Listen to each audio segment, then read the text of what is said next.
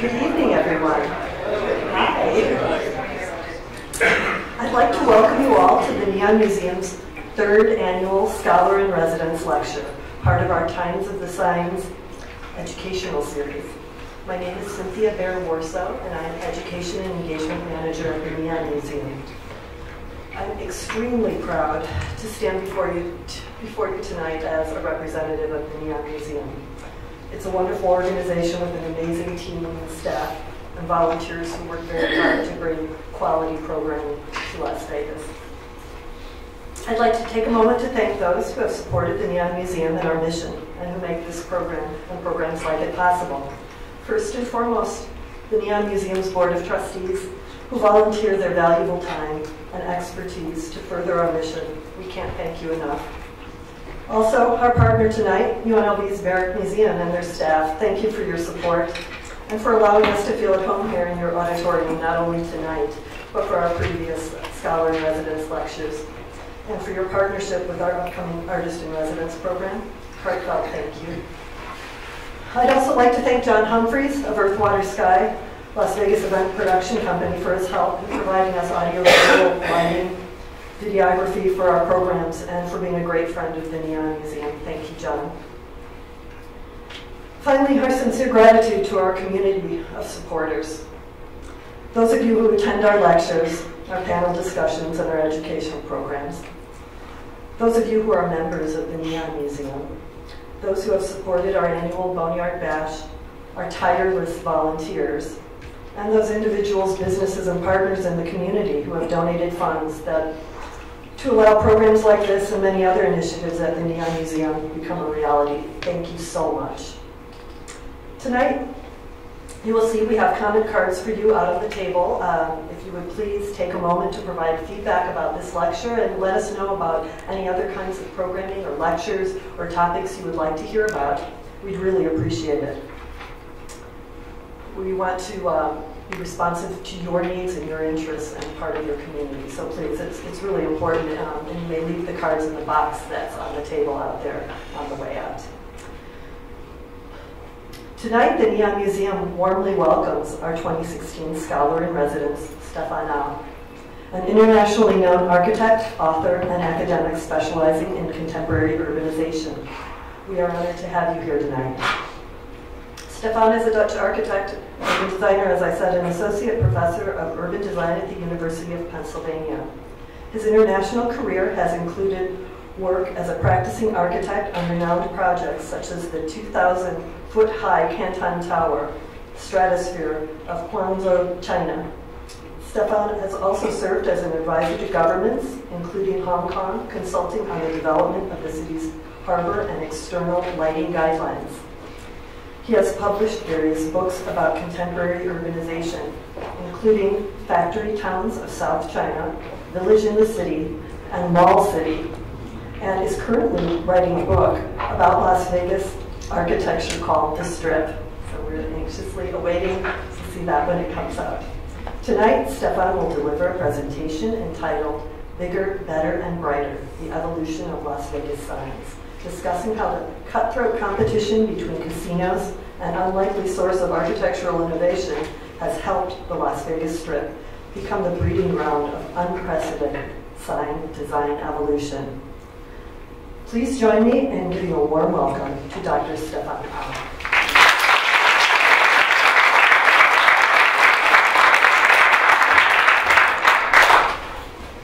Thank you, Cynthia, for that wonderful introduction, and thank the Neon Museum for bringing me here. It's really a terrific honor, and today is my whole day at the Neon Museum, and I met all of the wonderful people and the team that's part of it. And I remember when I first came to Vegas 10 years ago, I visited the museum, and I've seen it over a period of 10 years become really professional, and it's so wonderful to see that and to see so many of you here today. So thank you also for coming, for braving the weather. I hope I didn't bring any of the East Coast weather out to Las Vegas.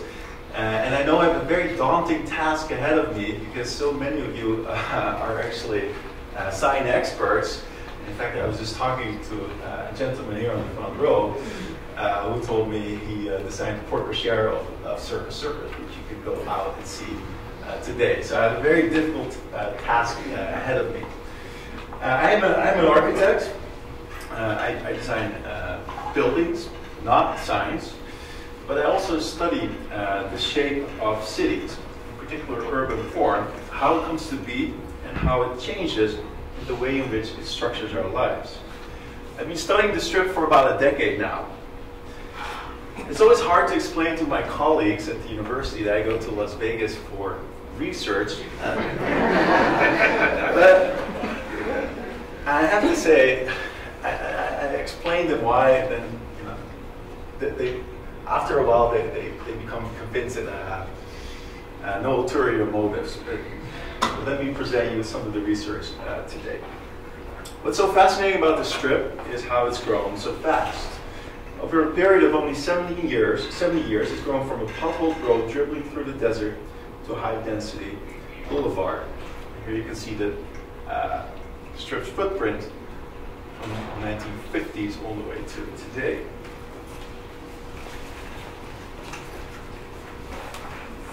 Behind the growth of the strip lies the growth of its main building block, individual casinos. This is the Flamingo in 1946 versus City Center today.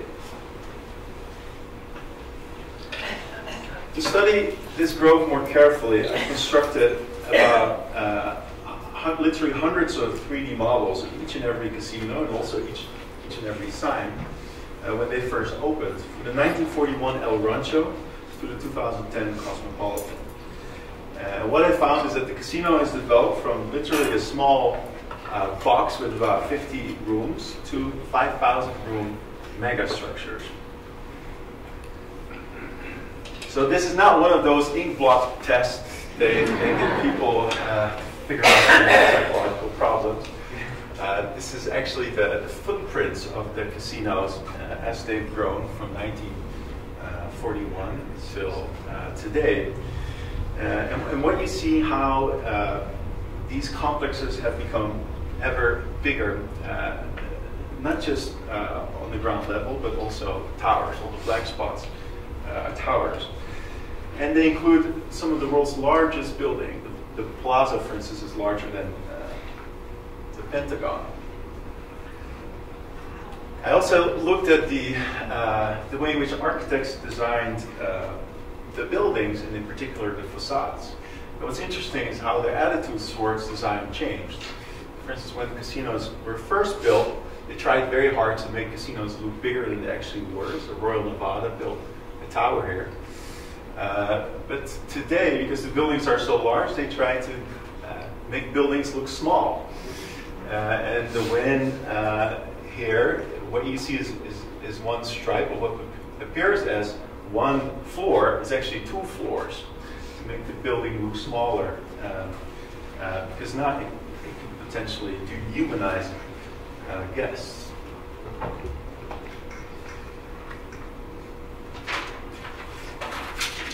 I've also studied pool shapes, and the pool has evolved from a simple square, the 1941 El Rancho, to round squares, even letter-shaped pools. Today, to multi-tiered, climate-controlled, dome-covered nightclubs. So we can really speak of an evolution. It's almost like a species. They're winning competition between resorts. The question is, why did competition play out over design? Why did the resorts put so much effort in the design of their buildings and their pools? Well, design was used as a way to distinguish the companies that were offering similar services. All of these buildings that you see fundamentally do the same thing. They offer gambling, accommodation, and entertainment. Just like soap companies compete by different packages, so developers wrapped gambling in different facades. It was simply marketing. As a result of this intense competition between multiple companies on a single street, the strip has become highly volatile.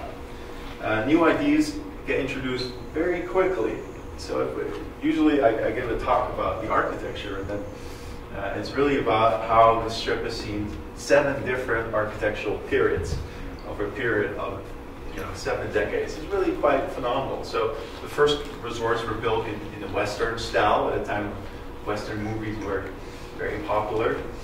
You probably know that in the late 80s and early 90s, they were built as Disney-style casinos. This was at a time when the Disney Corporation was the world's largest entertainment corporation, and the Strip wanted to actively pursue families. And today, it's star architecture as a way to attract a more higher-end clientele and millennium. So it's a highly volatile place.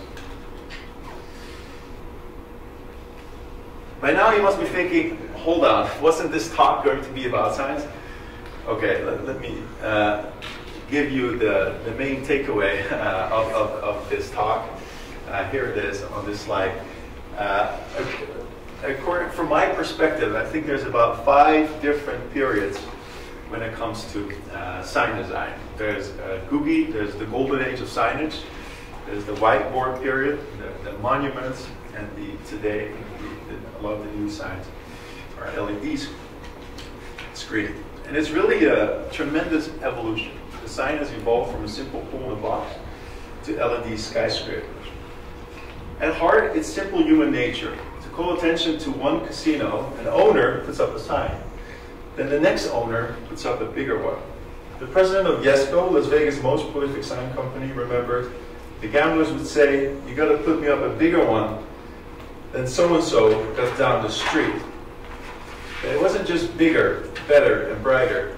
Sometimes the signs take completely different forms. Sometimes they're also no longer bigger, as what happened in the 70s. So I'll get into that. So the first phase is Googie. This was an architectural period that emerged in the 1930s in Los Angeles. And Googie refers to the name of a coffee shop that was built in that particular style. It's a very kind of modern, futuristic style. And a lot of the architects that worked on the Strip at that time, they were from Los Angeles. So that's why this style was so influential. There's 2 trends that I think are characteristic of this. First is how signs were integrated in the buildings. They weren't quite separate. And secondly, that the signs have very sculptural, pop art-like forms. So the Rancho, 1941, the first casino resort, had some neon, not a lot, and it was pretty much here. The windmill was lined with neon, and it said El Rancho Vegas in neon. Notice that this wasn't an actual windmill. It was actually a tower that housed the air conditioning equipment. And actually, it was you can also say it was a sign, right? It didn't actually pump water. It was just there to attract people to come to the resort. It was marketed. Now, a few years later, after other casino resorts came and more signs came, they had to build a second sign down on the street. So this was detached from the building, and it pointed to the tower in case you miss it. Now, the second resort in the Strip, the Last Frontier, also integrated neon on the building. Notice how here it says Fire Station 1856. This building was actually built in 1946, but it was meant to represent an old Western-style fire station. That's why also here you see a neon style or a neon sign of a horse-drawn fire truck. So before leaving the Last Frontier, you could fuel up your Cadillac at this Western-style Texaco gas station.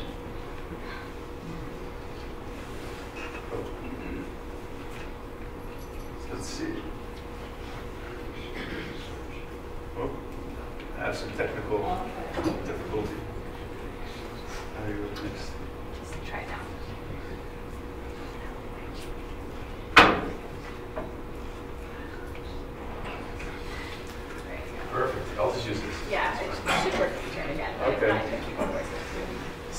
seen the windmill, we've seen the horse-drawn fire truck. Then came the birds, the flamingo and the thunderbird. Now, they do look like birds of a feather, but take a closer look. There's quite some significant differences. The thunderbird came after the flamingo. So the thunderbird, in contrast to the flamingo's very flat figure, is more voluptuous. It's also a more colorful bird, in contrast to the more monochrome flamingo. And it sat more prominently on the strip. Its tower sank into, its claws sank into the tower. In addition to that, it was actually not one single bird, it was two birds, right? So one bird that was integrated in the building, and one that stood by the strip.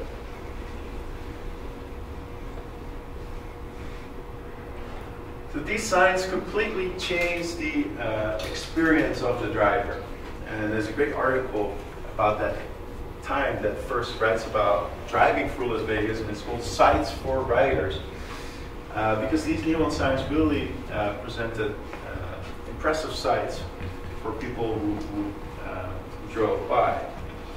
There were barely any street lights, so imagine driving there. Now the competition heats. So after the birds, we see a few desert themes, and Desert Inn used cactus. And notice how it appears to grow from the roof here. It was really integrated into the building. By the way, this is not a native a native Nevada cactus. It's a saguaro cactus, which is a more curvy, a more sexy, you could say, cactus that's native to Arizona. But it became part of the identity of the resort, and it was later, when the high-rise was built, hoisted up. Now, Alan Hess, the architectural historian, also noted how this kind of curvilinear shape was reminiscent of contemporary art forms at the time, including Jean Miro and Alexander Calder.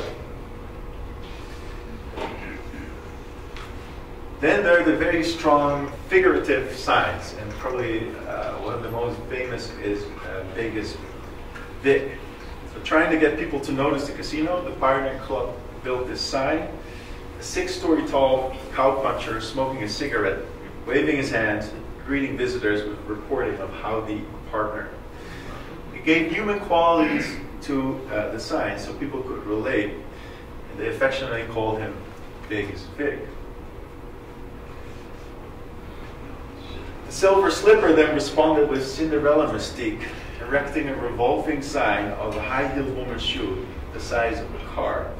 And I saw this one today because it's been rebuilt right outside of the new museum. It's still very evocative sign. So this is a sculptural sign because you don't need letters to understand that this is a slipper.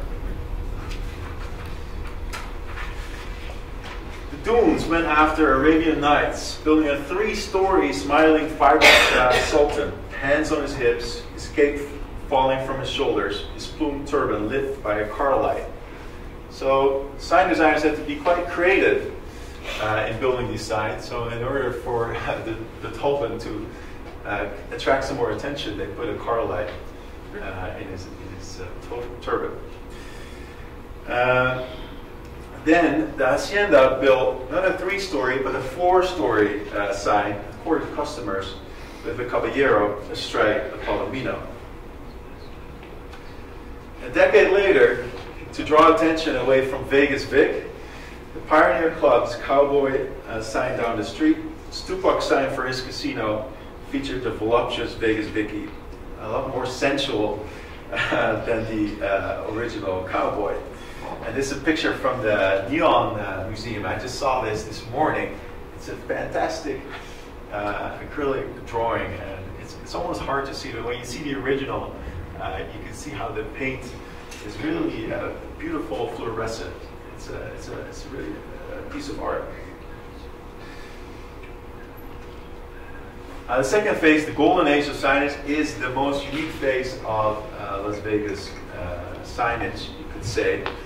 No longer were IDs incorporated from other places. This was no longer a style that was derivative of Los Angeles. This was Las Vegas' unique style. It also coincides with new money pouring into Las Vegas, Teamster pension funds that became available, and casino owners were willing to spend it on building and leasing these very large signs. There's a few things that I think are characteristic, so-called nose buildings, big screens or decorated sheds, and neon pylons. Where in strict architectural terms, a bullnose stands for a rounded edge, typically of a tile, not in Las Vegas. In 1956, the Golden Nugget decorated the casino's entire entrance with a 30 by 34-foot bulbous nose containing a golden nugget the size of a car and flanked by neon balls with a flowery Victorian border. So you can actually see this in the Neon Museum, and it was wonderful to see also this nugget, and that's how people, when they see this sign, remember that this was the Golden Nugget. The horseshoe then responded with its own bull nose, a 3-story nose that had a concave shape. Here it is, edged by 2 aqua-colored walls, using a total of 8 miles of neon tubing. Again, this is part of this sign. You can see at the Neon Museum, you see these interlocking H's that make up this nose. You could really speak of a battle of the noses, because the Mint responded with its own nose, its own corner entrance, and this was affectionately called the eyebrow on the corner. But perhaps the most impressive of all was Lucky, which got a facelift in 1963. 2 curving, flaming red surfaces that came together into a narrow nose as tall as a 16-story building, kept by a glaring helix. Tom Wolfe called it Flash Gordon Ming Alert Spiral. And this is what he wrote of Vegas of that period. Las Vegas is the only town in the world whose skyline is made up neither of buildings like New York, nor trees like Wilbraham, Massachusetts, but signs. One can look at Las Vegas from a mile away on Route 91 and see no buildings, no trees, only signs. But such signs, they tower, they revolve, they oscillate, they soar in shapes before which the existing vocabulary of art and history is helpless. Now, I had to think back of Tom Wolfe this morning at the Neon Museum when I talked to one of the collection managers, and particularly his term of the unconscious avant-garde. Because she told me that when she talked to one of the sign designers, they're always a little surprised that they call them artists. For them, they see that they're just doing their job.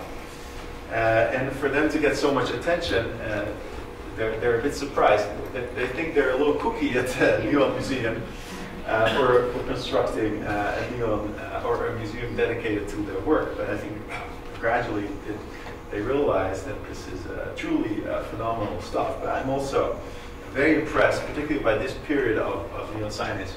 And the structure, like the Lucky, is really incredible for me. It only existed for a few years, and there's actually not a lot of pictures of it. So if any one of you happens to have a nice picture of it, please let me know, because I'm very impressed by this building. It was a truly incredible experience because of the light bulbs they emit heat and also a lot of light, so you wouldn't quite know whether it was day or night. And walking down Fremont Street felt like being a piece of toast, brown on both sides, stuck in a toaster, 2 stories tall.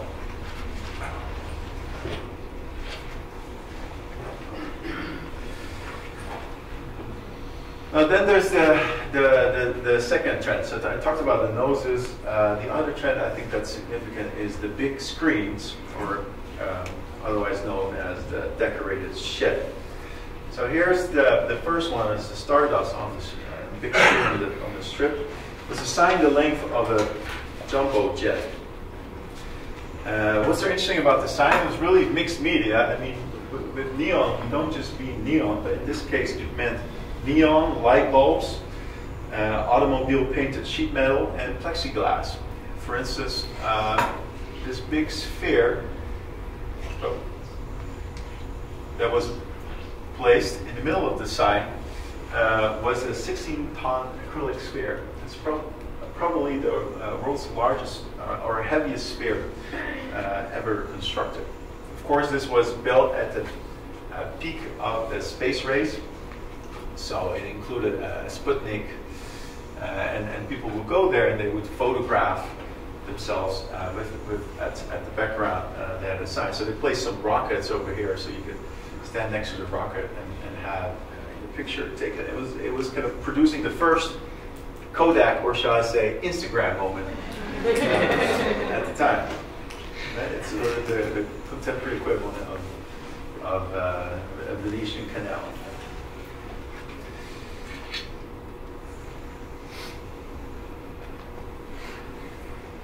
It's otherwise known as a decorated shed. So if you look at the overview of the building, only this part was the sign. Everything else was not special. It's just almost like a shed-like building, building the style of industrial or military barracks perched atop a parking lot. There wasn't even money spent on landscaping. But you could argue that by doing this, it made the Las Vegas vacation affordable. This was 1,000 rooms that were being offered for half the price of another Las Vegas hotel. And the sign covered up this lack of sophisticated architecture. So you could almost say that the sign allowed for this to exist because it gave people who walked to their hotel rooms, obviously through the casino, but they would have to pass the sign, and it gave them a celestial experience away from the everyday. Now, the big screen also helped solve an important problem. Resorts expanding with building new towers, larger casinos, and restaurant additions were presented with an aesthetic dilemma. The overall of the existing and newer structures, often a mishmash of different style buildings with unrelated heights, made for a visually incoherent front. How could resorts expand while maintaining a consistent and impressive identity? The same happened for the Thunderbird. So it grew bigger, built new additions, different styles, different heights. It became a little messy. So they decided, let's build a 560-foot screen that covers it all, and we not only create unity, we also create a lot of attention.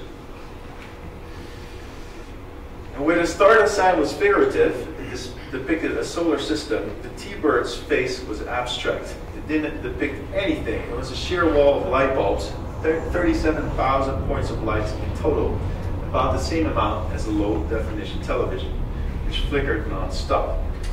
Notice how the old neon bird had been repurposed and put into this large pillar. So we get this big screen war. The Stardust responds with an even longer big screen, and it got rid of the more figurative starburst and built an animated tapestry of neon stars. The length of 2 football fields consisted of a grid of units with different sized neon stars, each of a different color. But what's so fascinating about the sign, that by lighting different colored neon at the same time, it could create all these patterns, and the building could actually change color. So it was a shed that could change from red to green to white, etc. This was about the same time as the development of color television. And as soon as new phosphors colors became available, they were tested out on the Las Vegas Strip. But there was a drawback to the big screen. For the sake of attention and unification, the screen concealed portions of the hotel wings. Rooms that previously provided a view of the Strip now faced the back of an electric sign.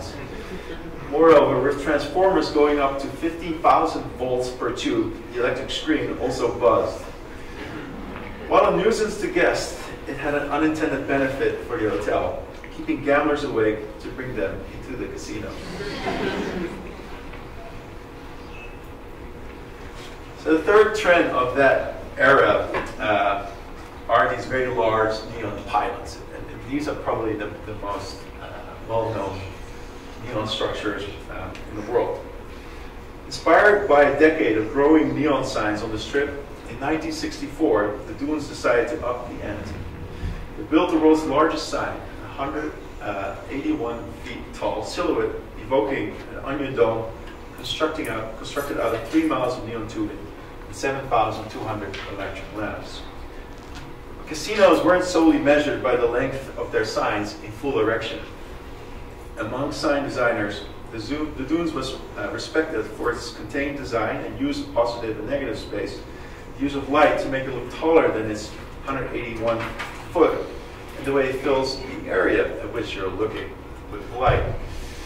So it was admired for sign designers because it wasn't just a simple shaft, but it was actually quite wide and it covered a large area. It was also incredibly bright.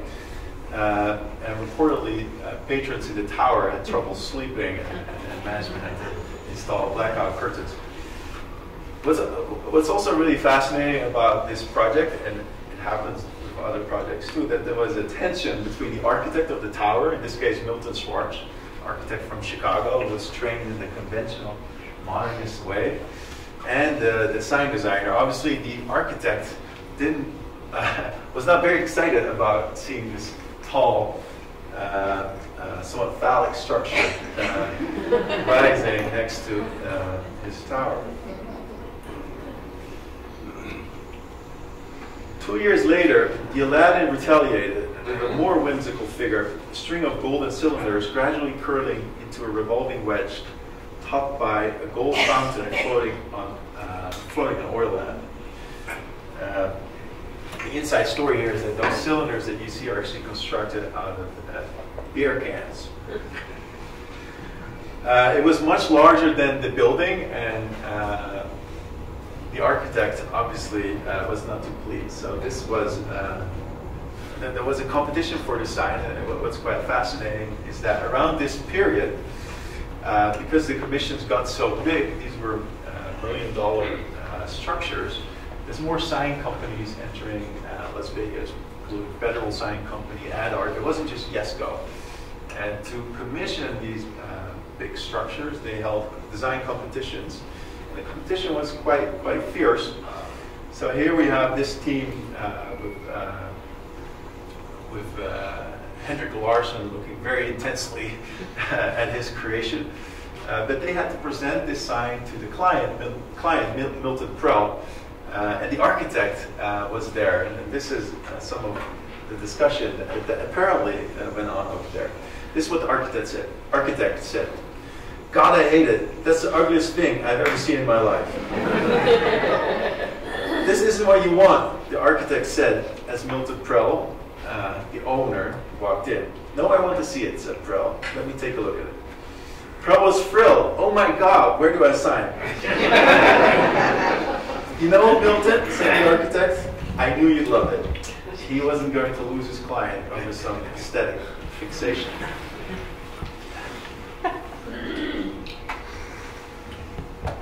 So the true war between these neon pillars emerged, and if the Aladdin was quite evocative because of its sculptural and whimsical shape, the Frontier was a true tour de force, with a large bar that gravitated, and notice how this pylon was deliberately painted blue so it would appear as if it was floating during the day. We also see some innovation in terms of this font. It was meant to create this subliminal message of playing cards which you can somewhat see in this effect. Then, of course, after this, the frontier was 184 feet. It was 3 feet taller than the dunes. Then came the Stardust sign, which was 188 feet, 4 feet taller than the frontier. And it dazzled with an animation sequence of a shimmering star cloud. And also the two legs were painted light blue so that they could float. So important were the signs that they even held opening ceremonies, typically a mayor and the hotel owner and a few showgirls that would be there. There's also publicity photos that you find when new signs were open. Here's a shot of a showgirl flaunting her figure in front of the dune sign, standing on a very large pile of light bulbs. These are the images that you don't think would be used by casinos today. They're not going to tell you how much energy or light bulbs or water they're using. But what's really key here is that the Stardust was admired by sign designers for its unique program. And that included the way in which it swept, the way in which it had washdowns and random scintillation. That's sign design lingo for flickering. But if you want to take a closer look at the original blueprint, again, you should go to the Neon Museum because they have this drawing here. It's really incredible to imagine how a drawing about this size led to a structure of 188 feet. It's quite amazing. So deviated from the two-legged shaft, the dunes, the Stardust, and the frontier, came the world's largest single shaft sign, the Flamingo, at 130 feet. A plumed pink feather built out of 2 miles of neon tubing and 6,000 light bulbs. General Electric, pleased with all this light business, awarded it Sign of the Year. Around this time, 2 architecture professors, they took their students to Las Vegas, Robert Venturi and Denise Scott Brown, and they started to study the Strip and its signs. And they claimed that Vegas architecture of signs communicated better to the people than conventional buildings. And they started advocating to architects that they should also go back to using symbols. This is the very famous book that was published as a result, Learning from Las Vegas. And the key message that they gave architects is that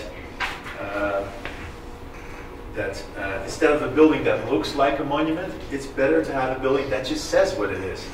I am a monument, and then we all know what it is. Instead of these kind of hidden messages that you can only get when you go to architecture school for 5 years, and after being brainwashed like I have been, you even see those hidden meanings. So for them, Las Vegas was more democratic. That's the argument they made. Now, it was a very influential book, and it kickstarted postmodernism in architecture, influencing architects worldwide.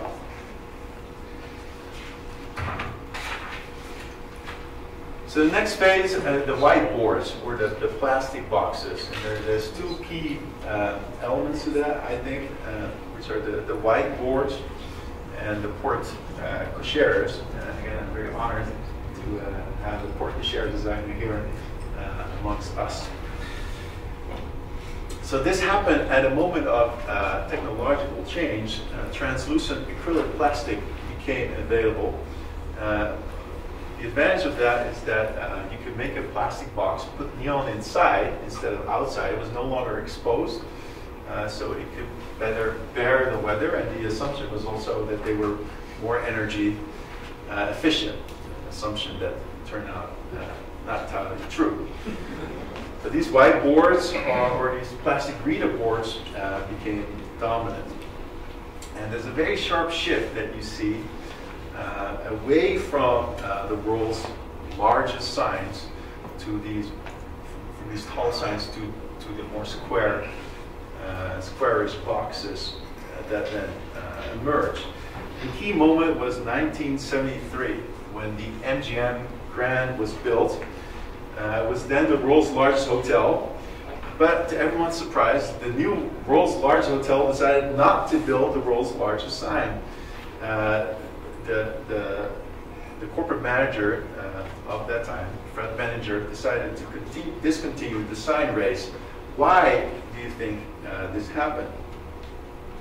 Well, the president argued, this building is so large, you no longer need a sign because you will notice it regardless. And notice here the new sign, it's really a lot smaller than the Dune sign. But the truth is that there was a lot more going on at the time. Whiteboards weren't just introduced because of that. Neon had lost its luster nationwide in the 1970s, associated with signs sputtering XXX at CD theaters. They also deemed more energy efficient. Notice that 1973 was the year of the oil embargo. And finally, it coincided with the new corporate finance phase in Las Vegas, when corporations are allowed to own and operate casinos. Was this the end of neon? Well, neon was still used. In fact, neon was just inside the box, and it was used also a lot more sparingly on the outside. So remember the whimsical sign of the Aladdin? Here we see its replacement. Right? Only the lamp was kept, and we see this very large box that keeps getting larger.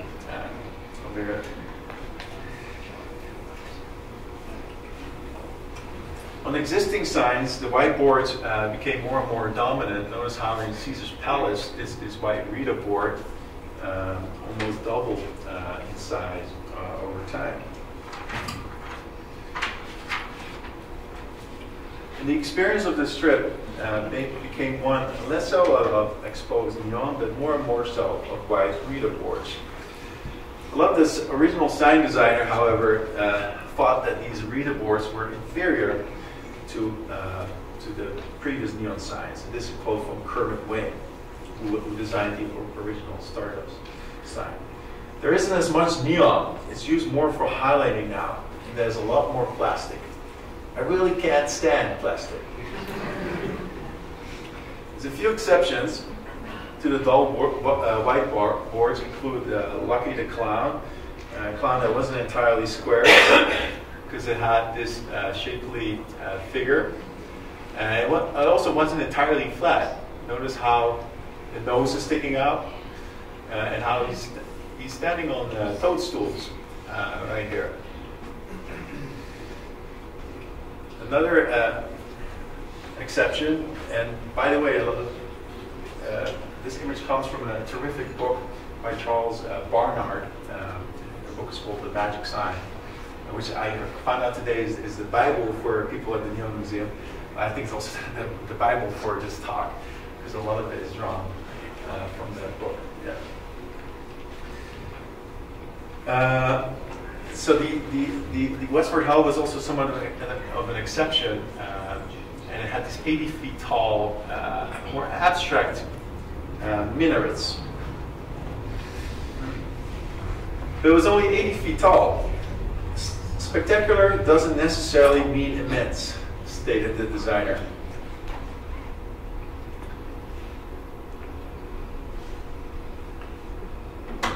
But while developers had hidden neon in a box instead of it being exposed, the whiteboard sign still required a lot of maintenance. Yesco's maintenance crew was as busy as ever. In 1985, the servicemen twisted more than 250,000 light bulbs in Las Vegas signs. Daniel Kent, who you see here, was one of Yesco's bulb changers, with transformers going up to tens of thousands of tens of thousands of volts, it was a challenging job. I get shocked all the time, he said. It's better than a morning cup of coffee. Kemp would also change the letters on the whiteboard sign panels. A real hard day is when you have to take Wayne Newton down and put Dean Martin up, he said. You go home physically and mentally exhausted. With the Newton letters weighing between 50 and 75 pounds each, they are not easy to carry up an 80 feet ladder. I once got a hernia lifting Wayne Newton, he said. And like any bulb changer in the business, one fall was inevitable. Kempf was a 50 feet tumble from the Tropicana sign, tearing his ligaments and shattering his teeth.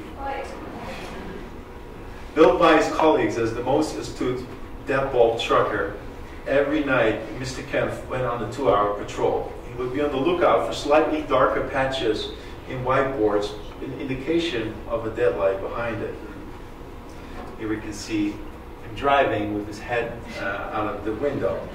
Speaking in his voice recorder, he then marked the dead lamp's location by describing its position within the sign. But with his eyes on the lights, talking into his voice recorder, all the while driving his car, Kemp was a bit of a road hazard. I've gotten into some wrecks, he acknowledged.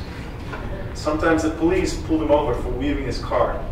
There I am, sitting with a tape recorder in my hand, and I have to tell him it's my job. Really. The police usually let him go, except for that one time when, while looking up to Lucky the Clown, he ran into a lady. I got a ticket for that one. So back to the plastic boxes. So if the whiteboards didn't really dazzle, what then did? And at the Aladdin, instead of the more squarish sign, there was another element that was also built and designed by a sign designer, which was the porte cochere, which stands for a covered area above an entrance. In other words, is a canopy. And these porte cocheres became a very important element and a conveyor of identity. And here you see one for the Aladdin. The Aladdin canopy featured 12 door columns with gold polished ceilings suspending 3 chandelier fixtures, each the size of a truck. It was practically a freestanding building. It's another beautiful drawing from the Neon Museum, known as the very large, literally truck-sized chandeliers. One art critic observed how these porte cocheres brought the inside outside, right? So we have internal design elements that now are brought outside of the building.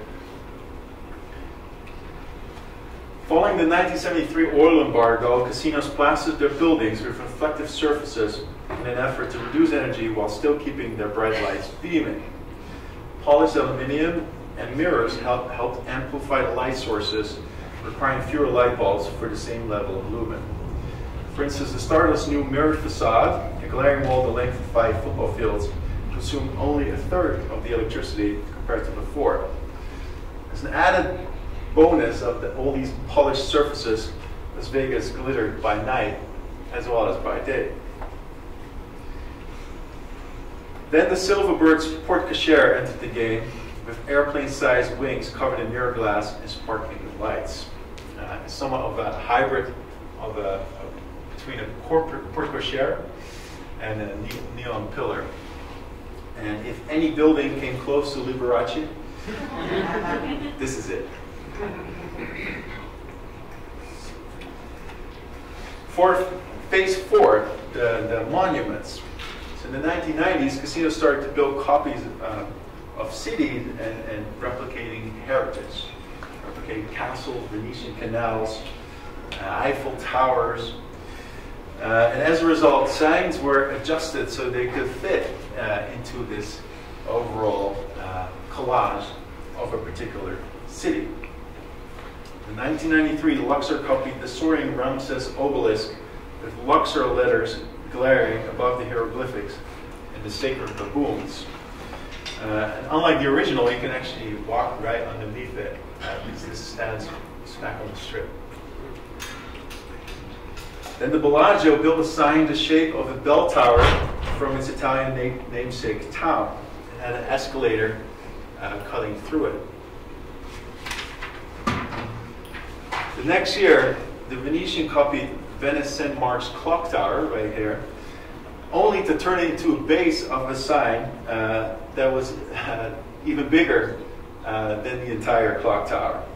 It also used a copy of the Campanile as a sign. But the crème de la crème was the Paris-Las Vegas sign, a copy of the 18th century Montgolfier hot air balloon. Its stripes illuminated in neon, its basket covered with video screens within gold picture frames. You can look at the design drawing again in the museum. It's a really amazing drawing. And notice how it was meant to be in pink at first, and that the base was more developed. Almost seems like a Victorian style mirror.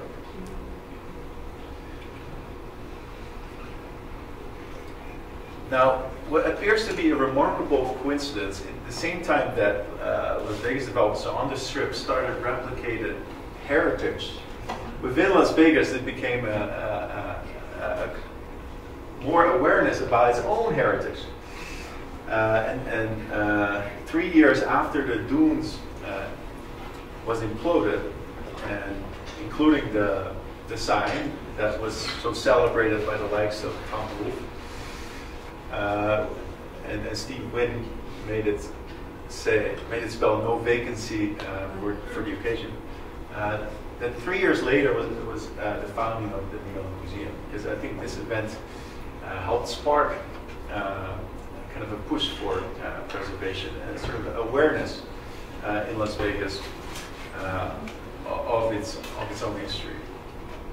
And we see the Neon Caballero of the Hacienda being restored. So the final phase are the LED screens, and it lasts until today. And I think the paradigmatic shift away from the monuments to contemporary architecture and LED screens was the Aladdin. The Aladdin that opened just a few weeks before 9/11, but then after 9/11, nobody wanted to go to the Aladdin anymore, and it went bankrupt. Some saw it as a retroactively Bin Laden themed casino, but it was then repurposed into something that looked super contemporary, the Planet Hollywood, which had this remarkable sign facade, almost reminiscent of the 1960s big screens or decorated sheds. Steve Wynn then built this very elaborate LED screen, a 10-story sign that featured a 3-story blackboard eraser that would go up and down. Actually, it's still there, erasing the video screen, as in a blackboard. Cosmopolitan then built an even larger LED screen. What's so interesting about this one is that the back of it is being used for displaying concerts when there's concerts here at the pool level. But the 2013 ARIA video pylon took the record, a whooping 25 stories tall with 10,000 square feet of LEDs. Las Vegas is symptomatic of a trend of what architectural theorist Paul Virilio calls media buildings, structures dedicated to housing information rather than habitation. In contrast to conventional architecture that presents a static image, these buildings display constantly changing scenes.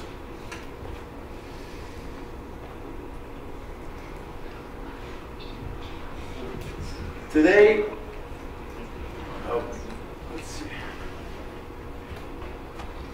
Today, signs need to compete with super tall buildings. They're no longer the obvious beacons in the landscape as they were in the 1960s. But with new technology, including LED screens, which is brighter and constantly changes, these signs still manage to attract attention. Although, you could say, one old neon sign, until today, still manages to attract attention with neon. In conclusion, the Las Vegas Strip has for decades been an important laboratory for sign design. Cutthroat competition between casinos helped the Las Vegas Strip become the breeding ground of unprecedented sign design evolution.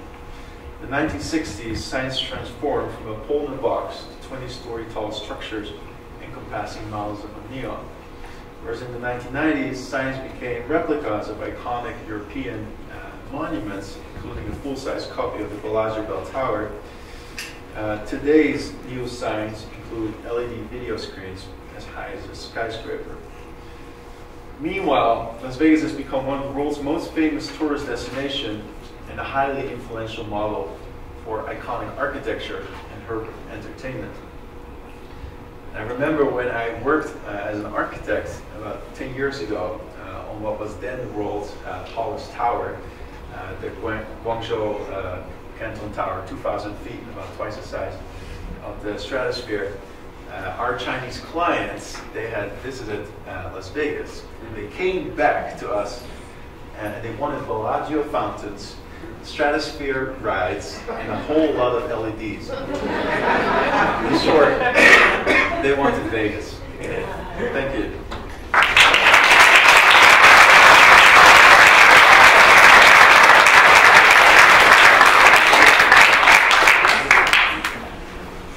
We'll open it up to some questions.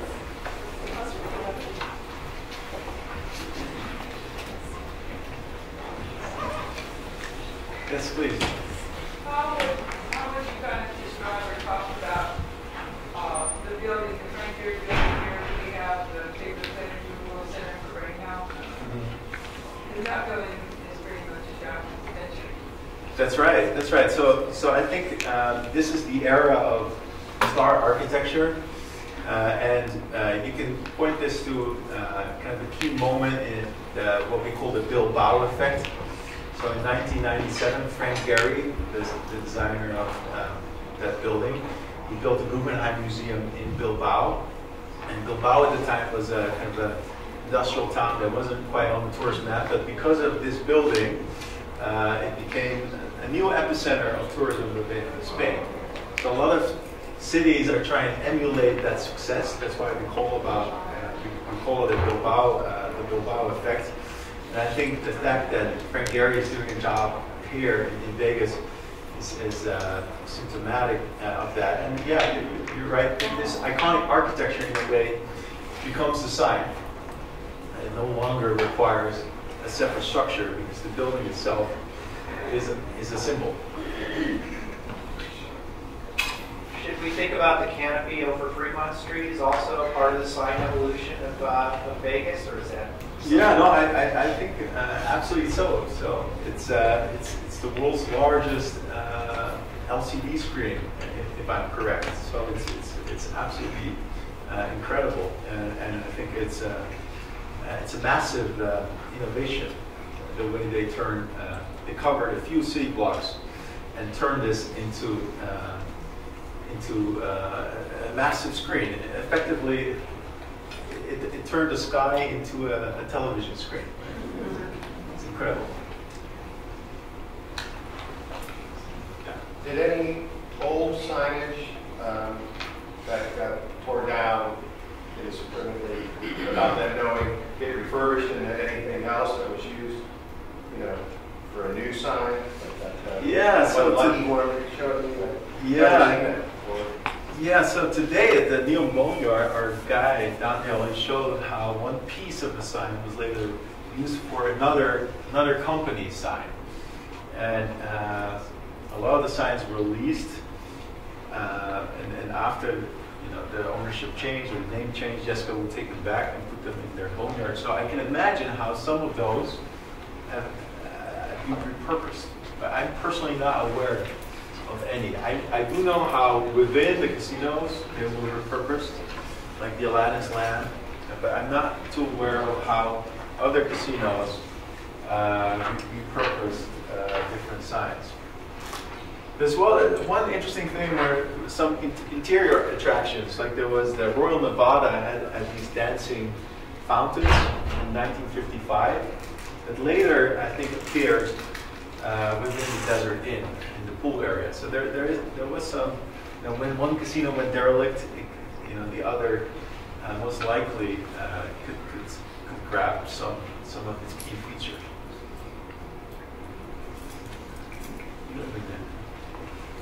You told a few anecdotes about the competition between the architect and the sign designer. Why do you think so much time, money, and attention was paid on the sign and the buildings themselves were so frustrating? Yeah. So I think if you look at the Aladdin, the majority of the budget actually went to the sign, not so much the casino building. And that's because there was an existing structure there. It was called the tally ho.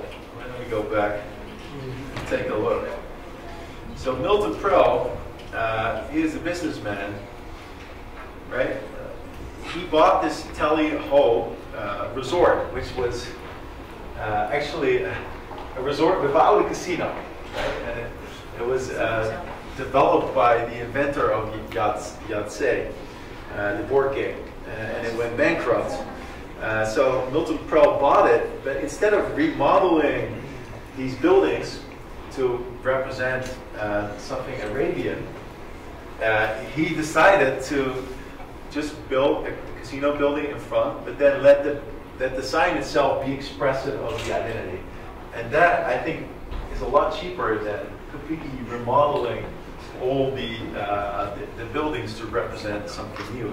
So because this symbol was so strong, you don't really need to rely on architecture anymore. So I think it was a matter of money. You never mentioned the outbreak of the reader board, the electronic reader board. You're right, yeah. So, because I mentioned it because I was the first one who designed electronic board for Domaney Brothers, one of the owners of the Tropicana. Yeah. Yeah, his size was 100 foot wide and 20 foot high. Yeah. And when they put it on, it's between Caesar's Palace and the Chevron station, I believe. Yeah. And everybody complained about it. They used to blind people on I-50. Yeah, that's right. They were causing traffic accidents. And it wasn't until 10 years later that everybody caught into that. They wanted electronic reader board. Yeah. That's fascinating. Yeah, no, that's a great story. It should have been part of this, the electronic reader board in the mid '80s, and Caesar's Palace built one. And I was thinking about putting a slide in there, but I was going to keep it. Well, the other thing I thought of, it wasn't actually a sign, but it was a lighting device that got the attention of the building, was the light at the top of the pyramid of Luxor. Yeah, the Luxor that too. was a big deal at the time. So you're absolutely right. This is a simplified narrative. It's reductionist. Yeah, no, you did. I'm leaving out This is the most organized, study on these signs I've seen. No, but you're absolutely right. So the Luxor beam is a phenomenal piece of technology. The world's brightest beam, and I was talking about how it's also the world's largest bug killer because it attracts all these bugs and bats that are feasting off another, and it's incredible. I remember the maker of that beam, he fantasized what a city would look like with all these beams blowing up into the sky. It would be phenomenal. You're right. Sorry. 2020, do you have an idea what the next generation of science might be like?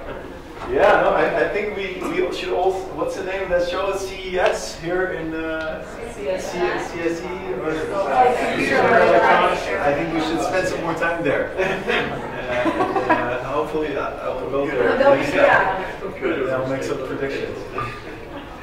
Maybe they'll have apps on the sign where you see I was hoping for that. which machine's hot at the moment. Yeah, that sounds good.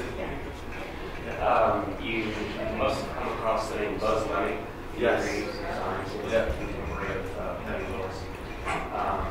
You might appreciate the fact, he constructed a sign in East Las Vegas in 1963 for a tiny strip mall called Ovalis Center. And the sign itself is maybe 3/4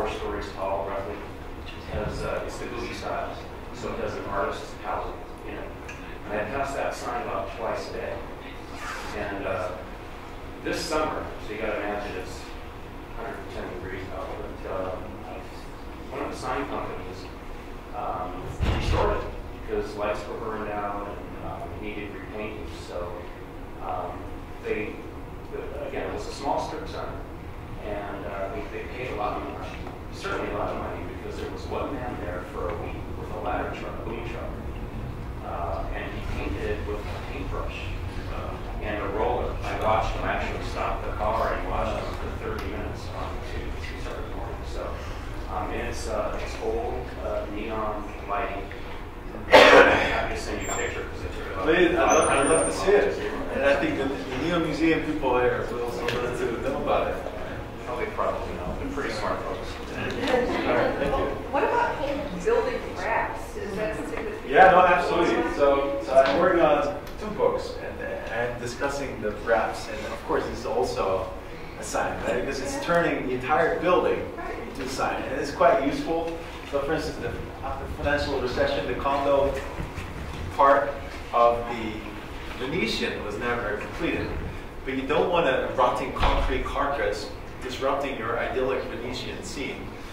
So they printed these $1 million tarps that represented the way it should have been if it was constructed to make it seem more pleasing to the eye. And then there's a D, right, which is covered on it. And there's also for commercials this is being used. So I saw this amazing picture of a Transformer Optimus Prime on the Luxor, which is kind of the world's largest advertising canvas. So imagine you're up for a rude awakening when you're staying in the Luxor. You're opening your curtains and you peek right into Optimus Prime's eye, right? So it's really quite interesting how that's also a trend. This is a good slide for my question. To what extent was it the rule or the exception that the signs were done via design competitions? And if they were design competitions, to how specific were the specs that were given to the different sign companies in terms of what they should bring to the party, so to speak? Yeah. Because they weren't trying to match to a building, obviously. So were they pretty much blank slates with a budget of X, or were there some more specifics in terms of so that's competition? a good question. I can only answer that because of secondary or tertiary sources. I wasn't there at the time, but maybe you can answer. The design business is a very competitive business. Run by salesmen, a bunch of artists, sketch artists they call it. Actually, the designers have to have a knowledge of drafting so that they can be built. We're very much maligned for some reason, I don't know why. It doesn't have the prestige of, say, like an interior designer or a product designer. I myself is an industrial designer. I got into the design business for necessity. You know, I don't know why. Yeah, no, that's a good But question. weren't like a lot of the sign companies like there was like a couple of main companies, and then people left those companies to open up smaller companies, and then they all became in competition with each other. I'm going to tell you an experience that I had. This was very funny. Like I said, some of my best friends were mobsters. So they've been around here for a long time. I was designing a sign for a fellow by the name of Jay Sarno. You know, I worked on a project for 2 weeks. You know, for the salesman. And after I finished it, we were going to present it to Mr. Sarno. You know, we went over there, present the project, but rendering and drafting and everything else. You know, we sat there for a long time. I said, what are we waiting for? Oh, Mr. Sarno said, I'm waiting for my girlfriend, whatever she was. You know, and if she likes it, you are, you know. So she finally arrived over there, and she looked at it, and Mr. Sarno asked her, well, how do you like it? I said, my God, 2 weeks worth of work. Depends upon whether she like it or not. You know, I'd have to walk back for 2 more weeks. You know, but fortunately she liked it, and she worked with her over it. So I think that pretty much summarizes it. What I got from the literature was also that it was a very idiosyncratic experience, and that for the Stardust, Mo Dalitz at the time wanted a sign, according to Charles Bernard, that embodied the Stardust mystique. He didn't say, I want a cloud of stars, right? And then Paul Miller came up with this little sketch of this star cloud, right, which somewhat deviated from the original star burst, right? It became a shower of stars. So that was some of his own interpretation. Yes, I know you're going to spend some time at the Neon Museum today, and I wanted to know which was your favorite sign in our collection and why. Ooh, that's a tough one. So I really like the ugly duckling. So I have to say, I hadn't seen it before, and I know it used to sell cars, and now it's sitting in your Neon boneyard. But it has its own mystique. So I really like that one. But I was most taken aback by these renderings, which I've seen some reproductions of them. I've never seen the originals. And to see the originals, it really works of art, the way they draw and paint. It's beautiful. And we're talking today, hopefully one day they can be exhibited somewhere in a permanent gallery, because I think they're fantastic works of art, and it was incredible to hear how they were preserved. That literally, the company, I think it was Federal Design or Adog, was shut down, and then two design designers, they just decided, haphazardly to just remove the paintings and keep them instead of throwing them out. That's why we still have them. It's quite beautiful. Besides Las Vegas, are there other cities that you think I want to take? So I actually just completed a book on Macau, which is now being reviewed. Because I spent some time in Hong Kong, and everyone said, "Oh, you guys study Macau, you look at Vegas." And I said, "Okay, then I take a look." But there was a lot of neon there. Now it's also moving away to LED screens, and a lot of these are Las Vegas companies, right? They bring their designs from Las Vegas there. And by the way, also vice versa. Some of the inventions that they do in Macau, they bring back here. Earlier we were talking about Hong Kong, also has some incredible neon that's gradually disappearing. So there is neon in other parts of the world. That's equally interesting. Well, maybe not as interesting as the stuff here. Could you flip back to your title slide? I want to ask you a question about the, you mentioned renderings here a second ago. The title. Yeah. Those are great sketches. Yeah. How did they get generated? That are anatomically correct and get great perspective of the shadow? So this is just a 3D model. So I use historical photos and to rebuild this in 3D, and then we take a shot, and this is called an isometric or axiometric type of drawing. So it doesn't have perspective, so that means you can measure the depth. It's a type of drawing that architects like to use. It's more scientific than perspective. Maybe it's a little drier. It's not as sexy as perspective is. And then they're colored up in Illustrator. Was the native file 2D and straight on you? So the native file is actually 3D, but then from that is an isometric is turned into 2D and then colored up into Illustrator. So the software was Rhino. It's a typical software for architects. So I have them all in 3D, and I'm waiting for an exhibit so I can print them all, 3D print them, and have them all there so you can look at them. So I'm working on that. Do you think you'll exhibit in Vegas? Yeah. I would love to. So I have a show that opens in the Netherlands, the Dutch Design Museum, the 20th of February. And tomorrow I'm meeting with the director of the gallery here, and I'm hoping to pitching this idea and maybe jointly display some of the Neo Museum stuff. So if you happen to know him, please put in a word. Who? What's his name? Jared. Jared. Yeah. Oh, here at the university. Oh, yeah. Or if you know another gallery director, let me know. There's some quite amazing material that is part of this.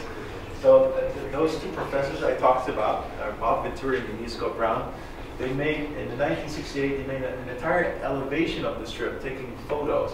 These are 8 feet long drawing or photos, and I showed only a tiny part of that. All the way to the end, so let's just not go back. But these are 8 feet long, and I made the version of today, so you can compare the two. So those are on display right now. It's quite amazing to see. Could you show all the pylon signs that we showed before? Yeah. Oh, yeah, the diagram with all of them.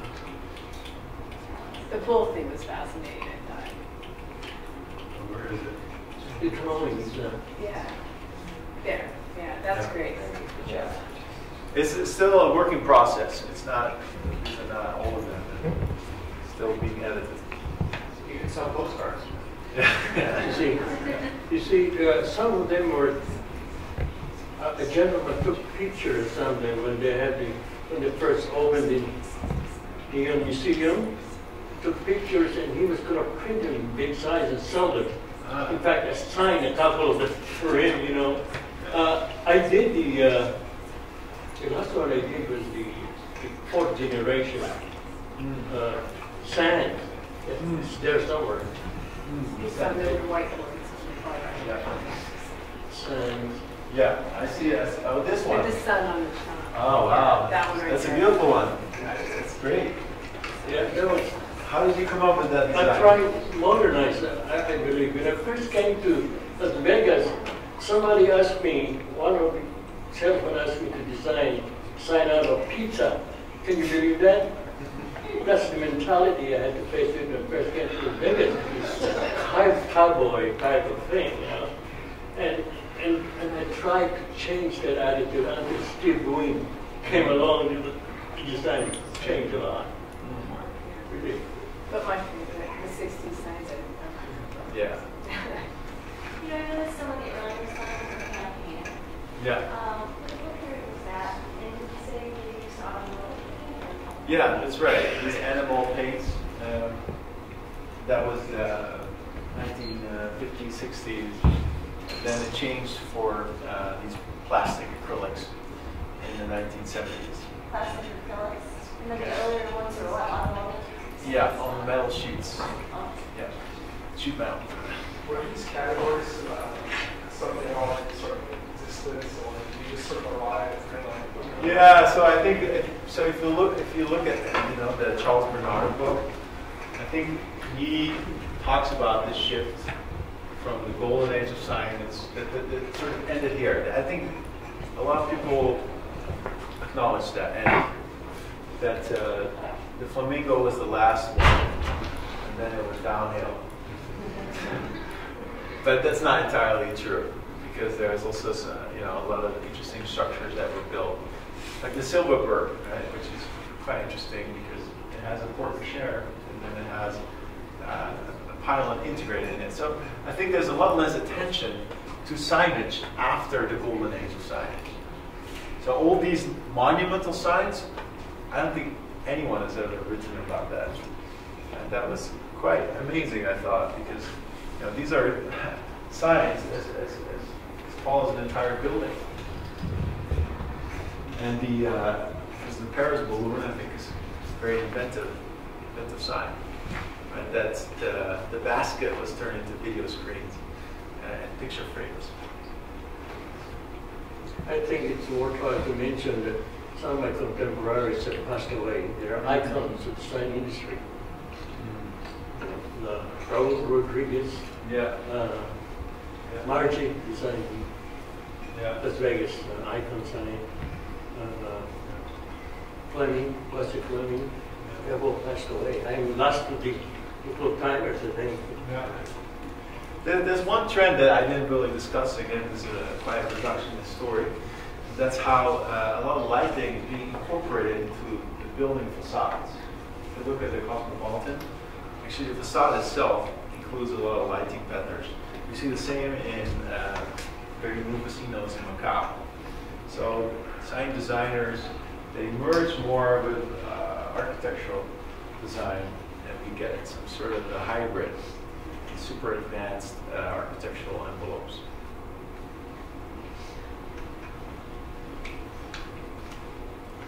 Yeah. As an architect studying signs, you have a sentimentality, you hang on to certain periods or constructs. How do you feel about all this? I mean, it is what it is as it evolves. Yeah. Do you have a soft spot for a particular period? So I really love the Lucky sign. I think it's such an amazing structure, and there's so little that's known about it. So I'm probably predisposed to the 1960s, as I'm sure that so many of you are. But I still realize that there's a lot of innovation happening in these other periods as well. But I think what's so unique about these 60s is that, it was no longer about copying other places, or I think the art that emerged here was really native to what Vegas became unique in the world.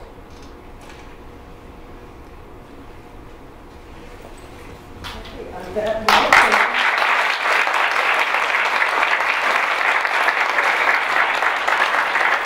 thank you so much for coming tonight. We really appreciate it. Please fill out comment cards if you're interested. We'd love to get some feedback. Let us know what you want to hear about it. Thanks, Maggie, for all your help